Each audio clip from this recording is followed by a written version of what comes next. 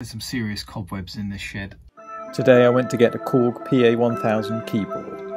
The first time I've ever laid hands on this particular keyboard, a keyboard with the power to make even an ordinary car journey seem intense.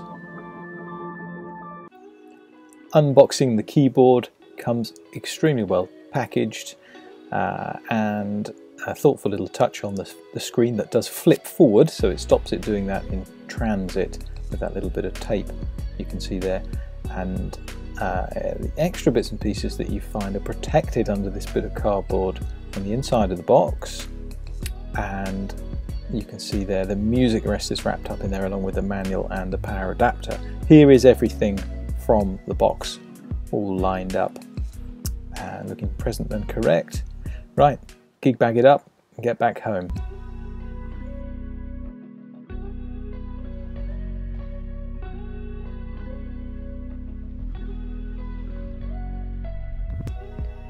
So I need somewhere to film from, so I've got this really good gooseneck stand. I had to tighten it up onto one of the rafters up here, one of the beams. There's cobwebs everywhere. There's probably some nasty stuff living up here. I'll have to have a good clear out.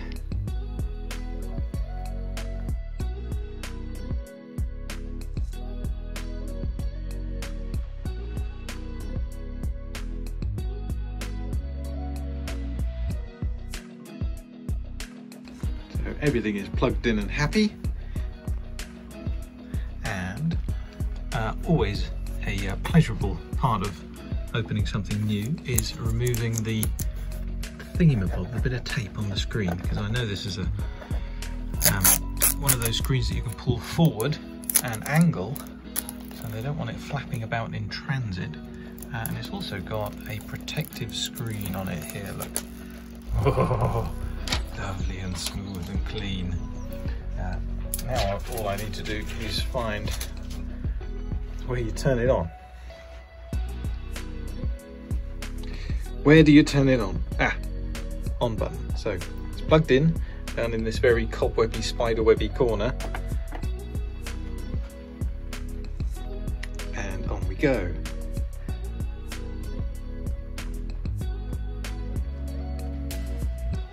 Nice loading screen, very nice. Let's see if there's a firmware update that I can put into this. Remember that, version 1.5. Okay, looks to be on. My first impression is this is a very neat looking keyboard for sure. You know, a little bit overwhelming with the amount of buttons, but I know that once you get into these things, everything starts to make sense if you put a bit of time into it. But I've literally, for the first time, sat at a KORG PA1000. Haven't touched a single button apart from the on button yet. And I just want to see how easy it is to flip up this screen. And there seems to be, how do we do this? Oh yeah, push it to the left, and that's going to allow me to lift up the screen. Presumably you do that. So you push it to the right to lock, so get it at the angle you want and push to lock. Oh, there we go. So I pushed it to the right, it's now locked at that angle which suits me. Let's have a look around the back, shall we? It looks pretty neat, tidy, sturdy enough. So first time I've even touched this screen, and what I'm expecting is this to feel like using your iPhone or your iPad to be instant. So look, yeah, and it is. There's no delay at all. Touchscreen, as you'd expect, is instantaneous. Different sounds. So I've really no clue what I'm doing here, but that looks like it's taken us into some different categories for voices, and I'm just gonna tinker on these. Vibes. Alright, but I'm not going to get too deep into it at the minute because I'm still having a look at the setup of it. Exit button presumably will bring us back to what I'll call the home page on here. So it looks like voices down the right. This is a little bit of a retro font actually, isn't it? I wonder whether that might be updated, or maybe this is a KORG legacy thing. styles down the left, keyboard setting here, and along the bottom, keyboard set, pad, etc. So one voice is set at the minute, appears to be Vibes. If I press that, we go into the voices by the looks of it. Let's just put it back on. Piano for the time being, concert grand, exit. So I'm not going to do a lot of playing in this video, I'm just trying to get familiar with it. Rhythms, that must be here. The red button that's flashing at me, start, stop. I've seen this on Yamaha keyboards. So this is straight out of the box, the first style that's loaded by default. I haven't updated the firmware or anything like that.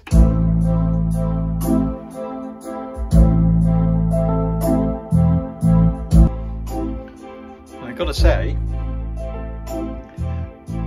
for a little keyboard, those speakers are quite impressive. I'm just press the start stop button to start off one of the default styles, and these little speakers here, they do pack a punch. And just flipping the camera around here, they're not very big, but that's impressive. And volume wise, I'm only just over half, so turn that on again.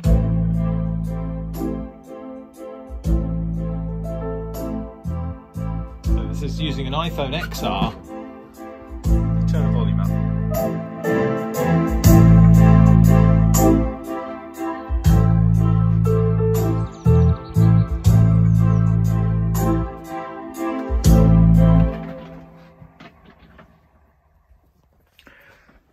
That's really impressive. First impression of the sound, the speakers and the amplifiers, I was wondering whether it would be a little bit tinny sounding because those speakers are so, or appear so small, but no, I'm pleased with that. I think that's quite a full, rich sound, and that's encouraging. If anyone's got any tips, by the way, of how to de-spider sheds and summer houses, conkers, is that what you use? Conkers? Put them in a bowl and it scares off spiders? Let me know if anyone's got any tips. Bringing in a sustain pedal, very useful. Down on the floor it goes. Look at this table, by the way.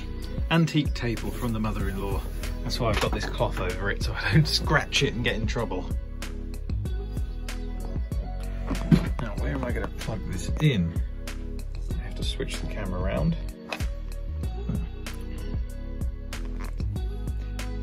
So where am I going to plug in the sustain pedal? Oh, everything's reversed, so I'm going to have to see whether I can flip that in post-production. Where is my sustain pedal going to go? In the selection at the back here, we've got audio in, audio out, MIDI, as you'd expect, all pretty standard. USB to host, HDMI, presumably that is out to a TV screen. I have to try that later when I get a TV in here. But I'm guessing we want to go into damper pedal just here. So, oops, here we go. Marvellous. On the subject of inputs and outputs, on the front here there is a USB to host at a quirky little angle there with the dip. So putting USBs in and taking things off. So I plugged my sustain pedal in. I was just going to play the piano, and this is happening. My foot's not on the pedal now, so the pedal's working the wrong way around by default. So I have to find a way to change the polarity. Let's see how easy this is. This is my first ever try to do it. Let's see how good the user interface is. I want to change the function of that pedal, reverse the polarity rather, so it works the opposite way around. I'm looking for something called settings or menu. Menu. This looks good. Mixer tuning, track controls, pad switches, style controls, voice preset. No, I don't think that's it. Exit. Try pressing menu twice. No. Where do I go to do this? global. Oh yeah, might be global. General controls, interface, panel, backlit, no. Okay, let's go, exit. Try that again, global. There's anything that says pedal. Basic, that's what I need. So maybe it's in the voice section. Or is there anything that says pedal?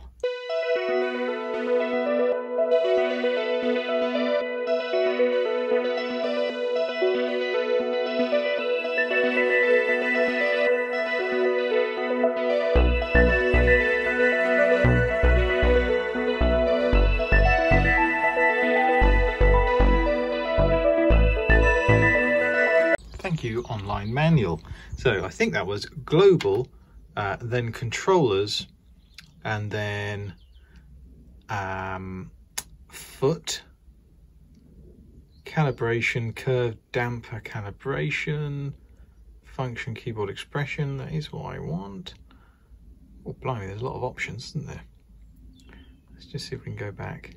Calibration, fully press the foot switch pedal to the end while keeping the foot switch pedal pressed. It's down.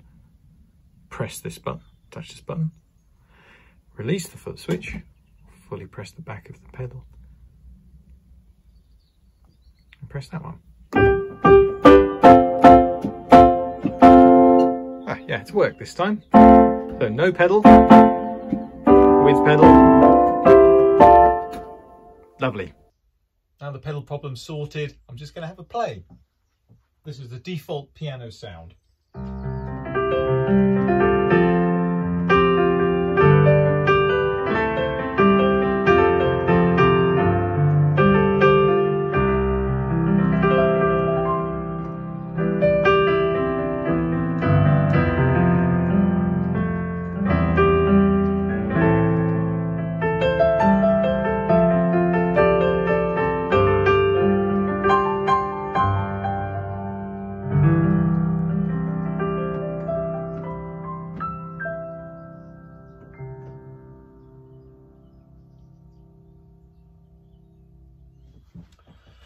So, first impression of that, I like the key bed. The key bed's quite responsive. This isn't weighted keys, by the way. This is a sort of semi-weighted key mechanism.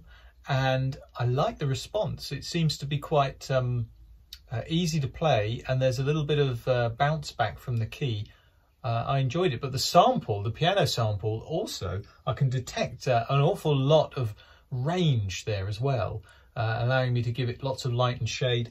And again, these speakers have made a big impression on me in the first hour or two of playing this.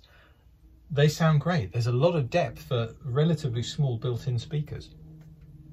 Let's take down the gooseneck and see if we can do some top-down shots. See if we can get it right above the keyboard. I'm going to try and attach it to this beam up here and see if we can have some top-down shots onto the screen and onto my hands. Any DIY people out there, by the way, that can suggest a good solution to this, do let me know in the comments. Cheers. There we go. The gooseneck is on the beam and it's right over the keyboard. I don't think it's going to get in my way when I'm playing, and this should give you some really nice top-down shots of the screen. That's not a bad angle, is it? I'm quite pleased with that.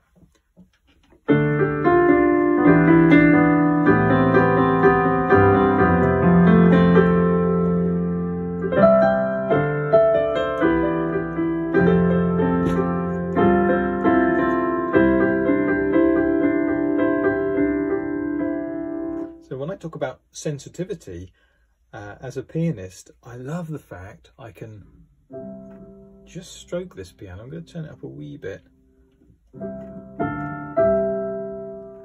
And there's room to express yourself.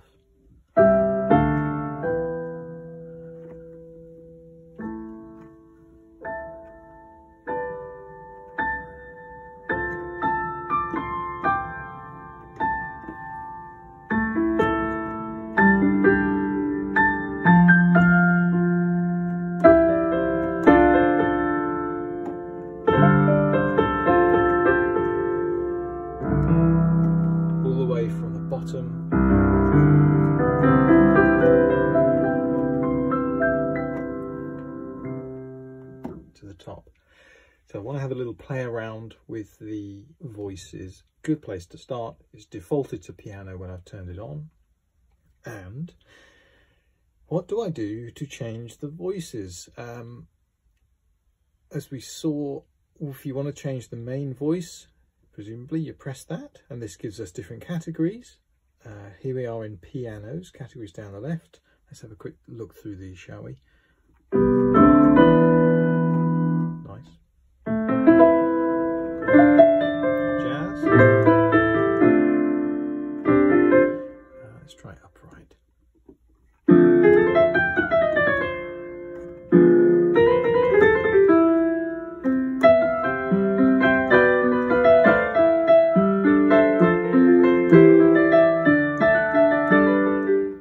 Okay, what's an M1 piano?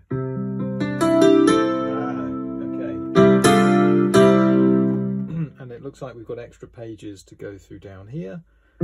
Classic piano layers. So this will be a piano and a sort of synth sound.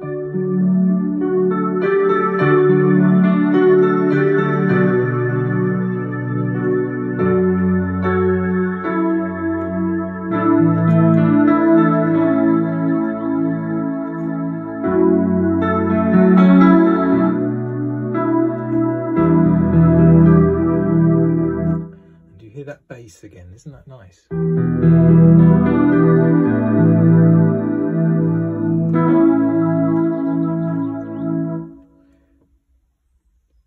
Let's go into electric pianos. Oh,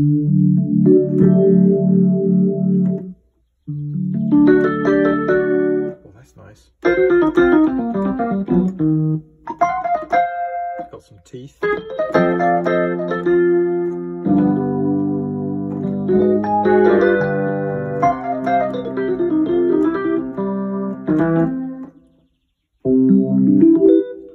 Wet tine.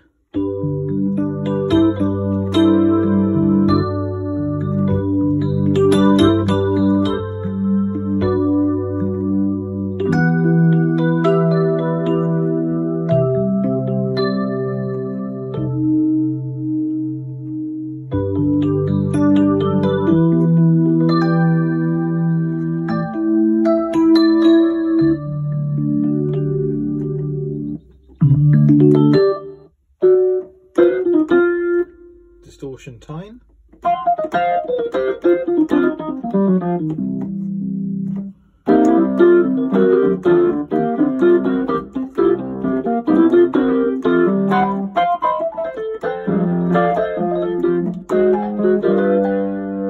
like that effect. Suitcase 88.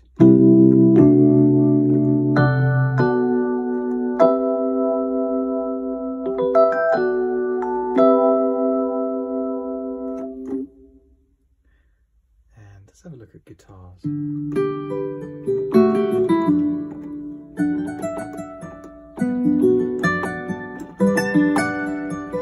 strings is always an important one on these types of arrangers, isn't it? The first choice seems to be violin.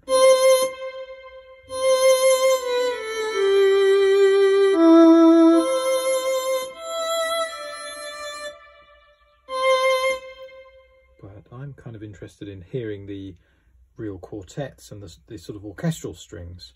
Oh, that's nice.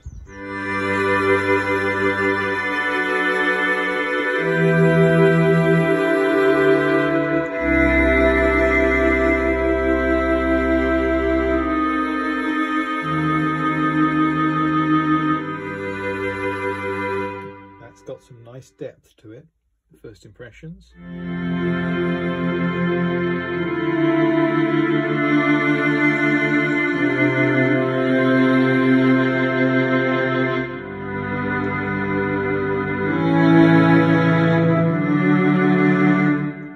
Real strings.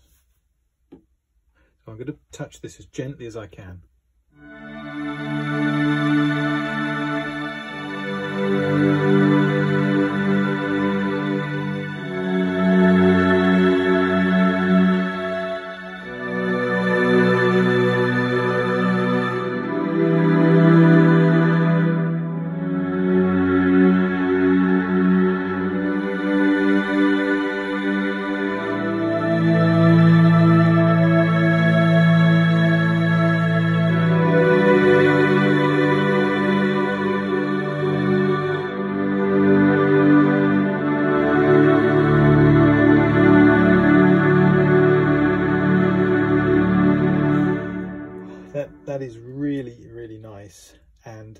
me all excited about getting into layering sounds on top of each other, because even a rudimentary flick through the sounds here is making me think these have a nice clarity and they sound real, but they get that fire burning inside the creative part of me.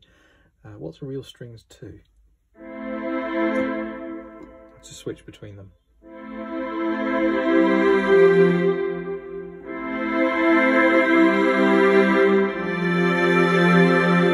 A slightly different tone, quality to that. Let's go on to the latter pages. Movie strings.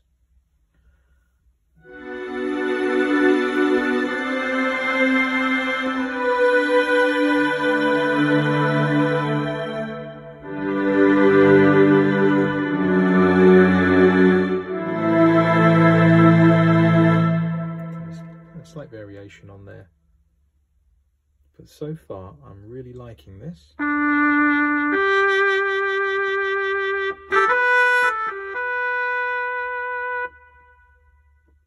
Have a quick flick through. We're going to cover these in future videos, but let's have a look at some of the synth pads on here.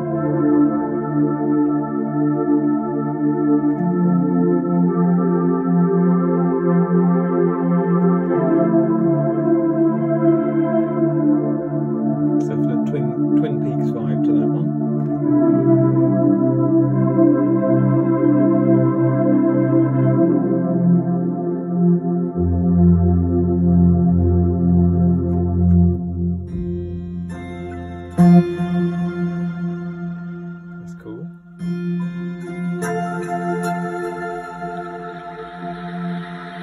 Okay, watery effect.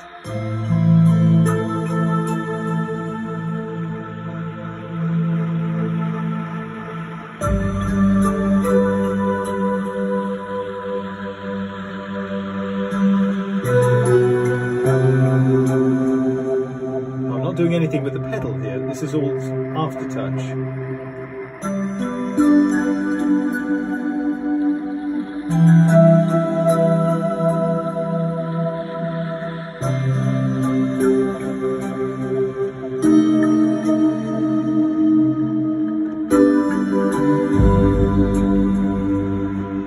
Very interesting.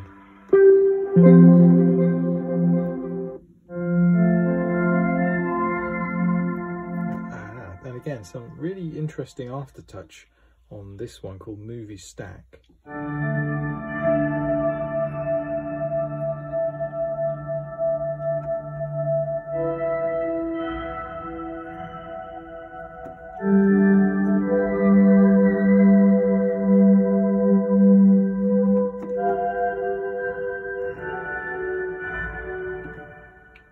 I'll have a look at Tension Scene just because I must know what Tension Scene sounds like.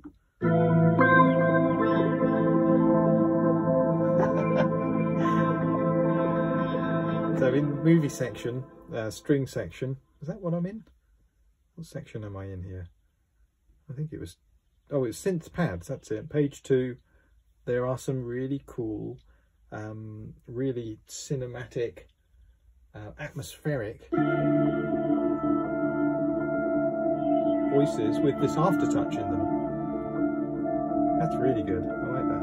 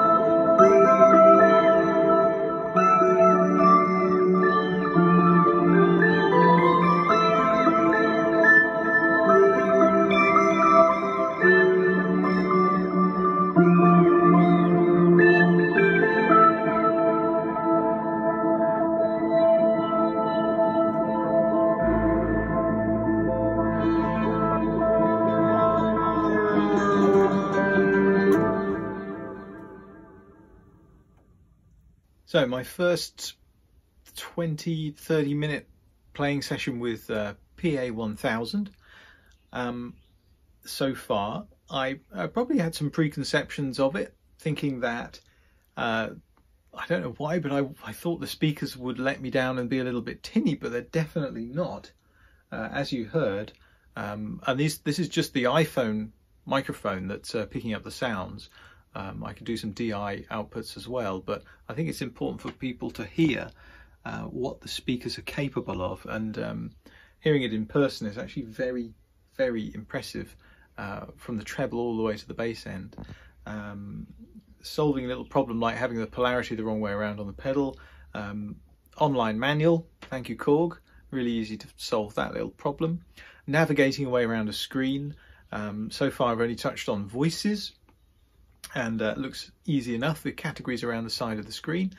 And the one thing that's got me a bit excited and is going to make me want to come down here and have a play in the evening is those movie sounds with the aftertouch.